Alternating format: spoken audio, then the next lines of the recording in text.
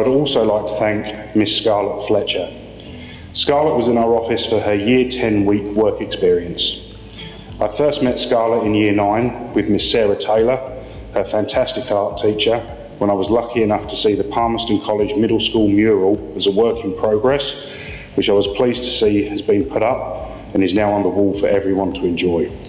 Scarlett spent the week helping us out, and she was a joy to have around. She's an exceptional young lady, and both her parents and her teachers at Palmerston College should be exceptionally proud of her. She's mature beyond her years and will make a great addition to whatever career she chooses.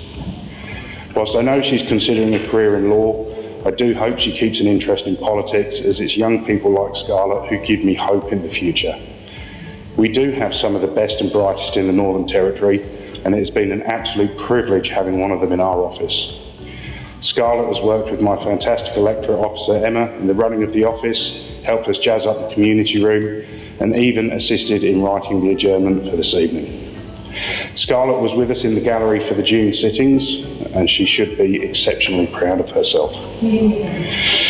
Talking of more young people, and I love talking about the great young people of Palmerston, the member for Drysdale has already spoken on this well-worthy topic, and I echo her remarks, thanking Student Voice Positive Choice and the team that helped put together the Writers' Festival. As already said, I had the honour of attending the Palmerston Young Writers' Festival, and Soraya and Jack won the Year 2 Paint and Poem Award.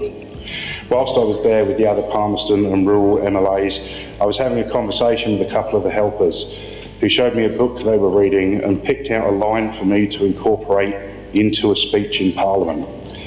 As such, I leave you with the wise words, a patient man always rides a donkey.